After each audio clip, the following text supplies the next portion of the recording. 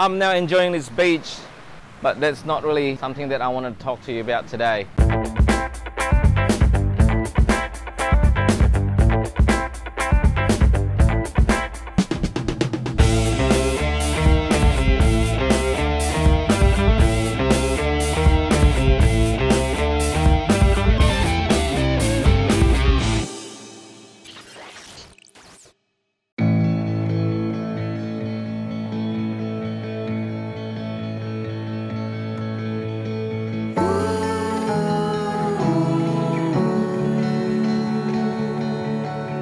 So many people look at me at the state that I am at the moment. Living in Australia, I have nice beautiful family, I have a place to live, and many people think that I was born with a silver spoon. I was born to a single parent. I didn't even have enough money to go to the high school, so mom had to go around big time to beg for money from some people that she knows of. So I was born to a Chinese family as a Muslim. So in terms of the race, I am the minority in Indonesia, and that's when I get bullied so much. But because I'm a Muslim, so a lot of people actually accept me because of that, which I found really sad.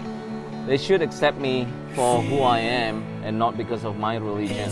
People should not judge people based on their religion. So to me, you're either good people or you're an asshole. Mom's a maid. She does cleaning, going from house to house. We really poor. When I was 14, I was a paper boy. I had to riding bicycle around to sell newspaper. I made very good, decent money at the time to fund my own school fee. I feel like that's the peak of my family struggle.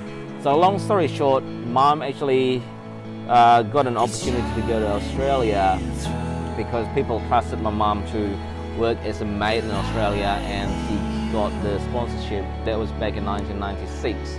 You know, that's the whole new financial uplift for our family at the time. To get to this point where I am at the moment, it's a lot of hard work that people don't see. Well, first of all, success is not all about the money. I don't have much money, to be very honest with you. I'm happy, I'm content. I've got beautiful families, I've got 2 kids. I always try to my hardest to keep the balance between my work, my vlogging, with my family time. Golden rule, treat people as how you want to be treated. That's extremely important to my opinion, man. No one would like to fuck around, so don't fuck around with anyone. Honesty is extremely important. If it's not something that belongs to you, don't take it. It doesn't apply only to things. That includes the time. If that's not your right to have it, don't have it. But instead, work hard and work smart to gain it. Wasting time is for losers.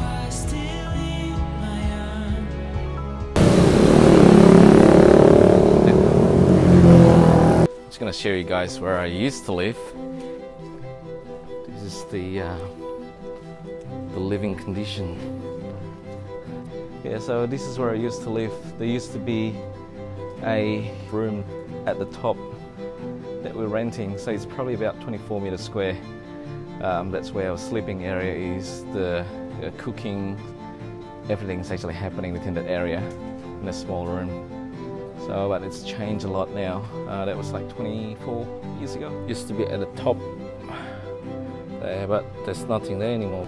So I still remember at that time we didn't have any entertainment like TV, so we eventually get hold of a second-hand TV, 150 Australian dollars at the time, but mom had to work like 10 months just to pay it off. So that just to give you a perspective of our financial situation at the time. There's another place that I used to live in, 36 meter square room. We did everything there, sleeping, cooking, and there's about 10 meter square kitchen and bathroom at the back. Not even a house, it's just like one small area that we rented at the time. There's a little ale at the back. So yeah, so this is where we used to live.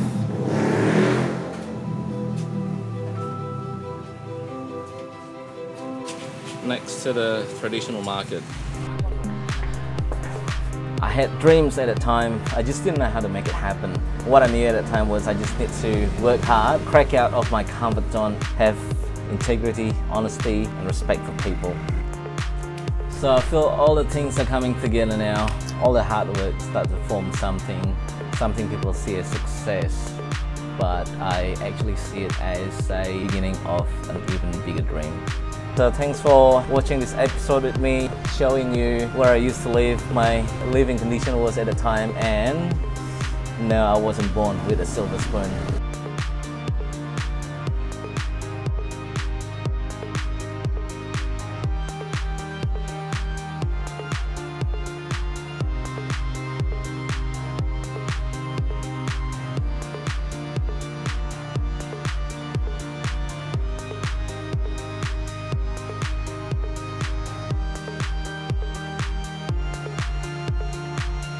If you don't ask, you don't get.